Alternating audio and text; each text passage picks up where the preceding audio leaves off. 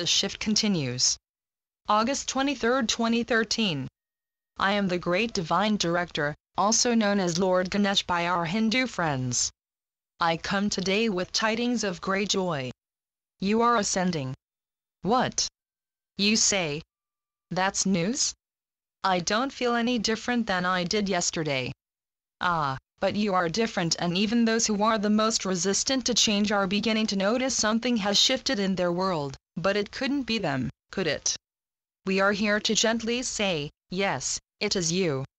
You are changing. You are changing your own world. You are changing your perception of your world. You are changing inside, and the changes are reflecting back to you as you look outside of your energy field. How are these changes occurring?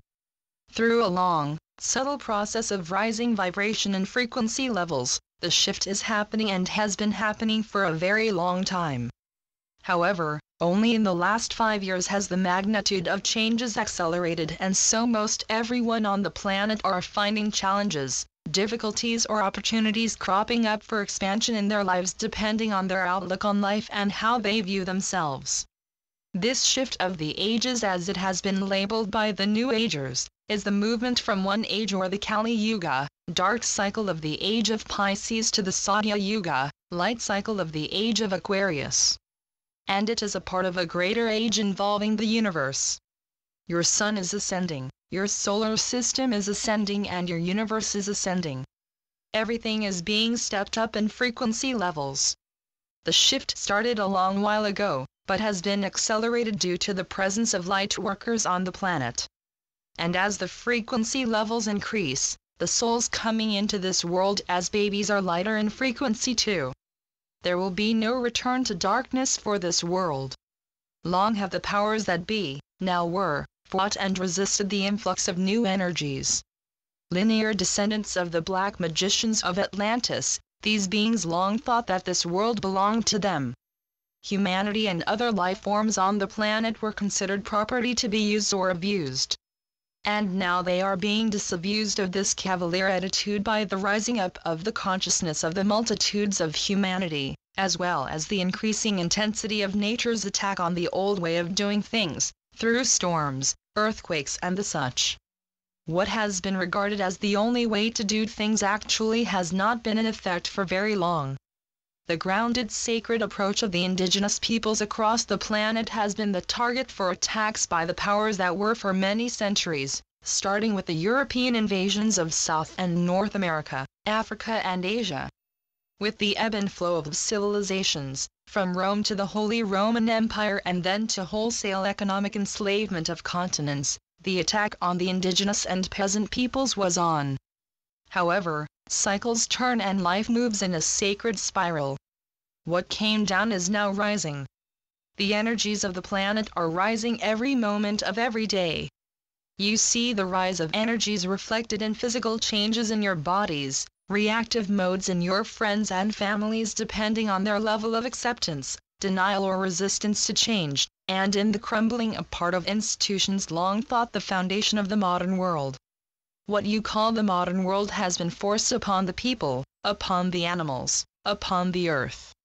Rape, pillage, wholesale destruction of species, environments, water, air, and soil, all that is needed to sustain life on this planet has been the subject of targeted abuse by international corporations and imperialistic governments, most especially Britain and the United States. Enough already. Heaven has called a halt to the dark cycle. The Kali Yuga is fading into the sunset and the new dawn of Aquarius is arriving. Transitional periods are always difficult, but this one is different than the ones before. With the fall of Atlantis, which actually occurred gradually, before the last cataclysms brought the physical demise of the last island continents, the dark magicians had discovered methods to harness the powers of crystals and of the atom. Much destruction was wrought in the name of power and control. What you are experiencing today is just a shadow of what occurred with the last violent overthrow of the Atlantean culture. Many of the humans alive on the planet today were present during the long ages of Atlantis, both during the Golden Age and the long sunset eras of her demise.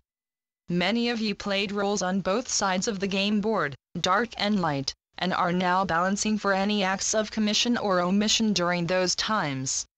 While these times are difficult, it is important not to judge the actions of others outside of your energy field. Each of you was chosen to come here, to experience the transition, the bringing of the world into a new and glorious age of light and love. You have played many roles and must realize that even those who are members of the power elite have also played on both sides. The souls present are here to undergo the richness of experience as potential when such a transition is unfolding. This time period is like none other this world has ever experienced, so cherish the moments of feeling unsettled, up and down, the fullness of the sensations and sights to be felt and seen. It is a marvel to be alive, here and now, as the massive waves of light overtake and defeat the darkness that has prevailed for many thousands of years. Many sources are reminding you on a daily basis to tune into your inner being, to listen to your heart, to find that quiet space called your higher mind, to spend quality time learning about what is truly you and what is not. There is much social conditioning to overcome, but it will be done. Each of you is in the very individualized process of becoming reacquainted with yourself, the greater you who has always been here, not there, with you but who you temporarily had to forget in order to become truly human for a time. For light workers, forgetting who and what you are has had sometimes painful consequences, but you can chalk it up to the wealth of experience that you have gathered during the course of your time here, assisting the local population to break free of the chains of economic and emotional slavery. Not all the parts of this great story have been shared yet.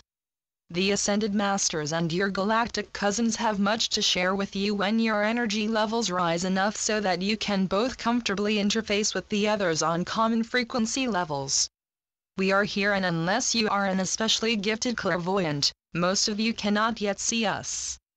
However, you are becoming increasingly more sensitive to our presence and can feel us in a sudden increase in the warmth emanating from your heart center or a flush of heat in your body. Your paranormal gifts will continue to return online as you grow in your self-acceptance, adjust to the new energy levels and expand your horizons.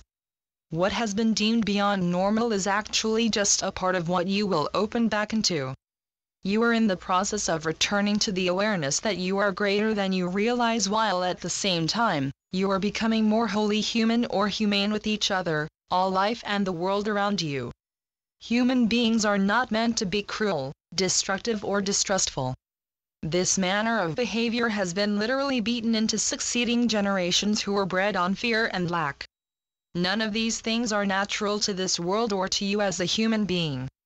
And you need to forgive yourself for anything you feel that you have done wrong or out of alignment with some specious code of morals.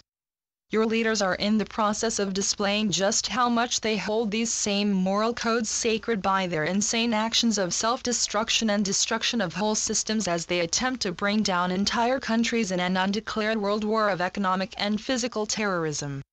Each of you will return to self-mastery where no code delineates your outward behavior, but where you follow the will of the Creator because it is your will to do so.